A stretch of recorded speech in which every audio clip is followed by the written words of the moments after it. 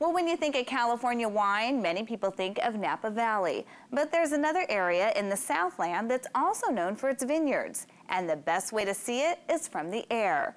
Wes Parker shows us the good life in Temecula Valley. Hello everyone, it's Wes Parker for California Life. You see the balloons behind me? That's because we're at the Temecula Wine and Balloon Festival. Temecula, in case you don't know, is a little town inland from Oceanside. Used to be a stagecoach stop, and it's north of San Diego, about an hour. So we came here because every year for a weekend they have this little festival going to attract people to the city of Temecula. And today I am going up in one of these balloons.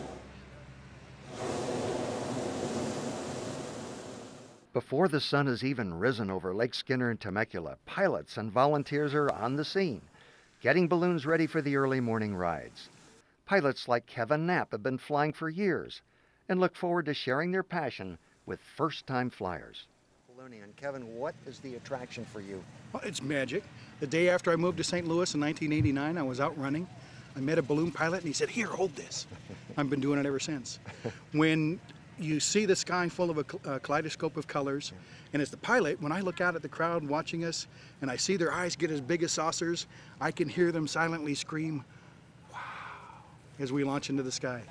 And Temecula is a great place to be. The festival showcases some of the best wines from around the region, and it also highlights a city that has seen its population boom in the last 20 years. I have a resident, actually, of the Temecula area, Greg, who's a professor at Mount San Jacinto College.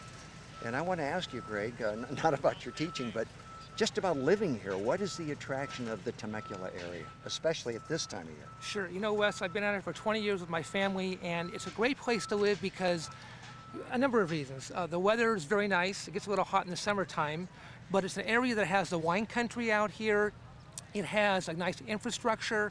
It has enough shops. When I first moved here 20 years ago, Wes, there were very few things to do. The community was about 10,000 people in 1989. It's now about 220,000 people. Before the balloons can go up into the early morning skies, a few hours of setup go into making each one airborne. We are actually inside a hot air balloon, right in the middle of it. That is the top, and I'm excited. Temecula has seen its share of growth, but it stays true to its roots with the Balloon and Wine Festival. Taking you up, up and away, I'm Wes Parker for California Life.